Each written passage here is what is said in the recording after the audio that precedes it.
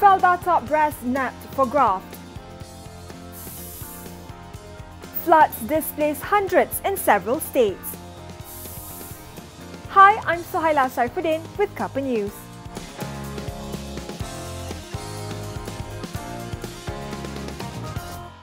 The MACC has arrested 5 high-level personnel from Felda, including a dato over alleged abuse of power related to a 47.6 million ringgit sturgeon farm project in Pahang. The dato is a 57-year-old former general manager, while the other 4 are a 53-year-old former deputy director general for strategic resources, a 38-year-old head of London Properties Felda, a 30-year-old officer in charge of the sturgeon project, and a 33-year-old assistant manager.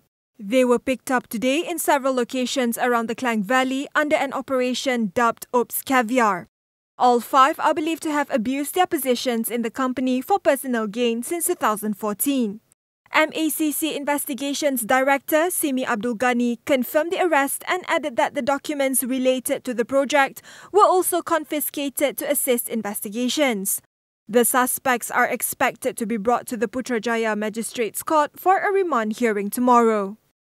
In the latest wave of arrests by the Kelantan Forestry Department, 16 orang asli and 2 freelance journalists were detained over the anti-logging blockades in the Bala Forest Reserve. According to lawyer Siti Kasim, enforcement officers dismantled the Matau Chawas blockade near Post Bihai and arrested the 18 people. I was told the journalists are being handcuffed, So this would be was it the 10 cars from yesterday that didn't come out, or is it a new batch of people? This is the new batch. The one yesterday was gone. That one is from the Simpang Pete blockade. This is getting too much. They are really doing things which is out of their jurisdiction, and we want the police to do something. We hope the police will actually take action. The arrest came a day after the officers demolished a blockade at Simpang Pete, where 5 orang asli activists were detained. Siti later posted on Facebook that the 21 orang asli have been released while the 2 journalists remain in detention. She anticipates that the department's next move would be the remaining blockade at Post Pasir, but access to the area was difficult after a bridge collapsed due to heavy rain. Meanwhile, the Kelantan Police Chief said his men would not be interfering with the Forestry Department's work. Saya tak nak komen banyak ya, sebab ini melibatkan Jabatan Perhutanan Negeri. Di peringkat PDRM, kita hanya diminta bantuan untuk memberi keselamatan, security coverage kepada petugas-petugas Jabatan Hutan Negeri yang hendak melaksanakan operasi di kawasan terlibat. State Forestry Department Director Zahari Ibrahim claimed the destruction of the blockades was part of a major operation to weed out illegal sawmills in several permanent forest reserves. He said the areas where permission was given for logging was not within the Orang Asli native grounds and the blockades violated forestry laws. Malacca has become the latest state hit by floods, while Negeri Sembilan has been placed on high alert following continuous rain over the past 2 days. The new development in Malacca brought the total number of states affected by floods to 8, including Selangor and Perak, while the situation in Kelantan, Johor, Sabah and Sarawak remain unchanged. So far, a total of 6,288 flood victims in those states are taking shelter at 71 relief centres. Terengganu has just recovered from the 4th wave. Meanwhile, the Sultan of Johor made a surprise visit at an evacuation centre in Kota Tinggi. Speaking to reporters, Sultan Ibrahim Ibni Almarhum Sultan Iskandar said that early preparations by the state government in forming a committee of floods had eased the evacuation process. The ruler also advised parents not to allow their children to play in flood waters to avoid untoward incidents. Asian Trans-Pacific Partnership nations have pledged to salvage the trade accord after US President Donald Trump kept his promise to pull out of the 2015 agreement. All right, we're going to sign 3 memorandums right now. The first one is withdrawal from the United States from the Trans-Pacific Partnership. Everyone knows what that means, right? We've been talking about this for a long time. Thank you.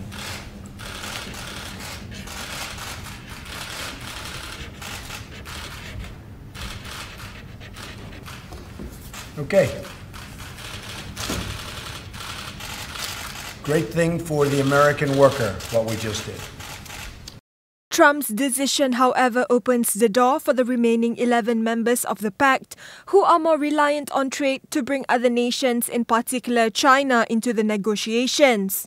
We want to have more opportunities with more markets. We already have a China-Australia free trade agreement.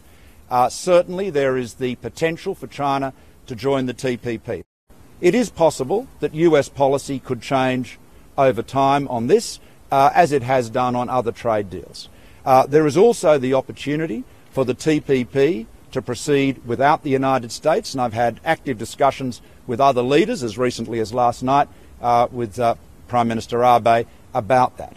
International Trade and Industry Minister Datuk Seri Mustafa Mohamad in a statement said it would be a missed opportunity for Malaysia. But the country will focus on enhancing the economic integration of ASEAN, push for the timely conclusion of the Regional Comprehensive Economic Partnership (RCEP), and pursue bilateral free trade agreements, including with TPP members. Plantation Industries and Commodities Minister Datuk Seri Masyu Kyong said there will be new markets to export Malaysian commodities, especially palm oil. Palm oil, naturally, I'm disappointed because it could have been a very big market. The tariff would have been straight according to the arrangement. Nevertheless, we are going to explore the other countries. We hope to export more to Europe and Africa, India, Iran, China, and we have been working very hard to maintain the sustainability of Malaysian palm oil.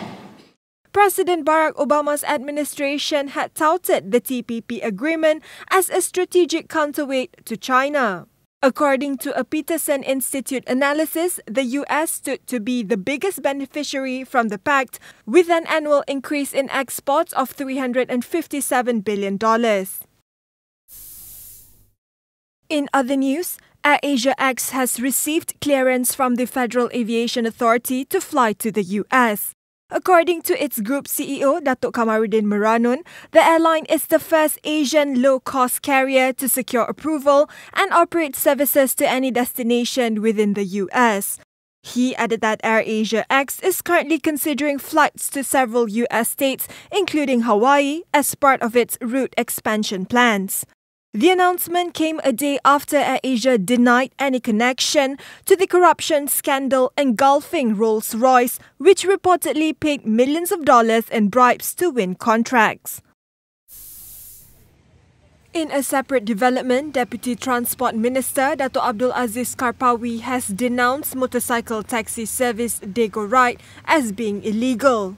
Speaking to reporters after launching a road safety campaign in conjunction with Chinese New Year, he said that the government has yet to issue licenses to enable motorcycles to ferry passengers. He added that the Road Transport Department has been instructed to take action against the motorbike taxi company. Launched in November last year, Dego Ride utilises a similar model as Indonesia's Ojek, which fares starting at RM2.50 for the first 3 kilometres. Floral tributes continued to flow on Tuesday as Australians mourn the victims of the Melbourne car rampage. A makeshift memorial has been set up on Bourke Street, where a man deliberately drove into pedestrians last Friday. 5 people, including a 10-year-old girl and a 3-month-old baby thrown from his pram, were killed. The 26-year-old accused killer has been charged with 5 counts of murder. In Hong Kong, an unexploded World War II bomb was unearthed at a construction site on Pok Fu Lam Road. Dozens of construction workers and residents were evacuated, and the roads in the vicinity were closed for more than 8 hours until the bomb was dismantled. The bomb contains 120 kilograms of explosives, and its shrapnel could fly as far as 2,000 meters if exploded. 3 puppies were rescued at the Rigopiano Hotel in Abruzzo, Italy, which was hit by an avalanche last Wednesday. The Abruzzo sheepdog puppies were found in the hotel boiler room by fire department personnel. The death toll following the avalanche stands at 6, while 23 people remained missing. Who's that? You must be new. That is Bruce Wayne. Batman vs Superman: Dawn of Justice is among the nominations for the annual Razzie Awards, a tongue-in-cheek ceremony that lists the worst films of the year. Ben Affleck was nominated for his role as Batman in the movie, which is also the running for the worst sequel and worst screenplay category. Other movies include Dirty Grandpa, Independence Day Resurgence, and Zoolander 2, which received 8 Razzie nominations. With a look. Wait, Magnum, now!